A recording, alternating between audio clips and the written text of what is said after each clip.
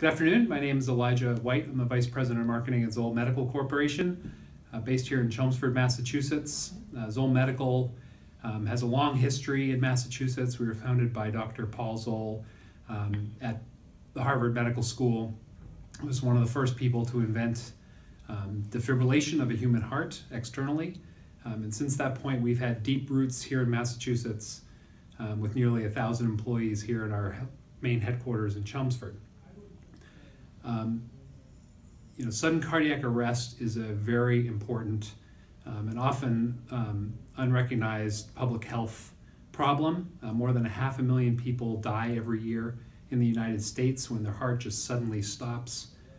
Cardiac arrest is often confused with heart attack, where the heart experiences a temporary loss of blood flow. In cardiac arrest, the heart just stops, and it affects seemingly healthy people without warning and without notice.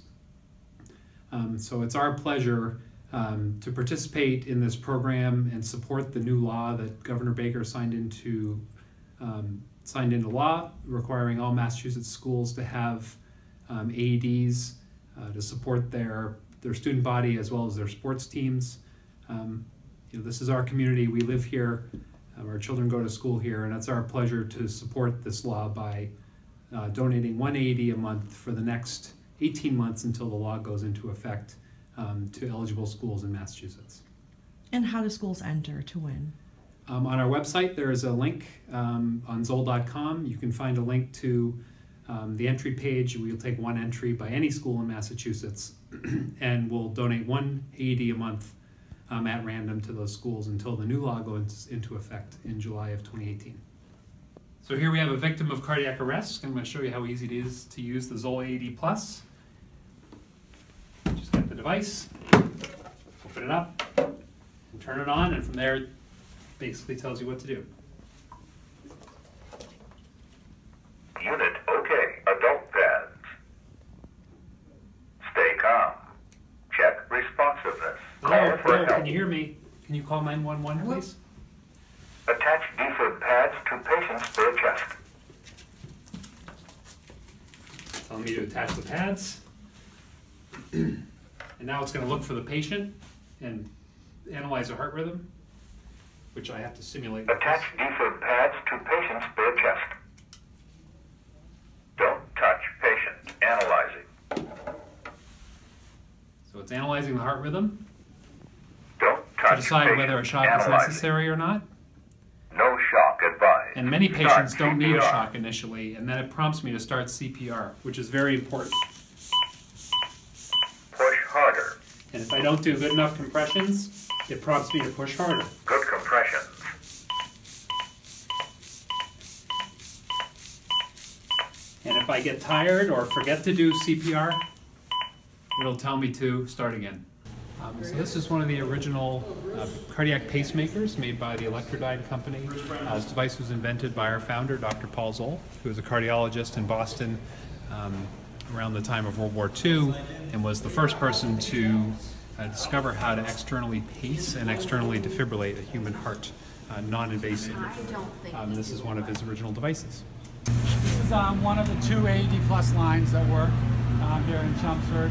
We actually have two identical lines that build production 2 shifts a day.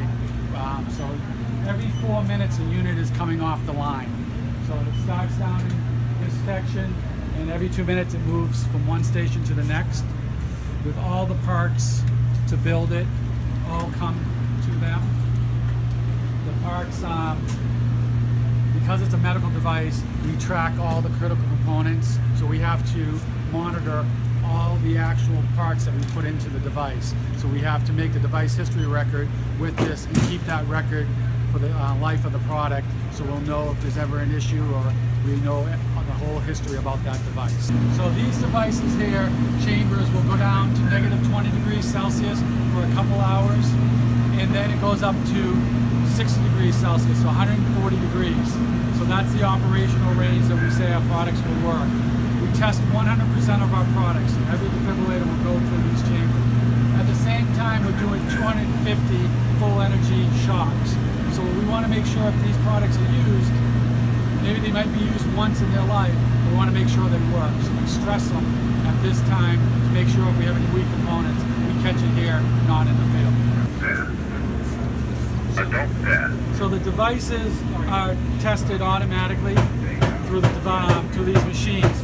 So for this infrared port, we communicate with the device and it runs it through the whole test. So 20 minutes later, we get pass or fail from the device.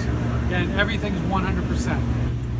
Then once it's designed, the last stage is quality. So this group is independent from manufacturing. Their job is to make sure that it was built properly, the device history record is proper, and they also want to make sure that the unit is properly configured. Right now there's about 34 different languages that we can program into this device.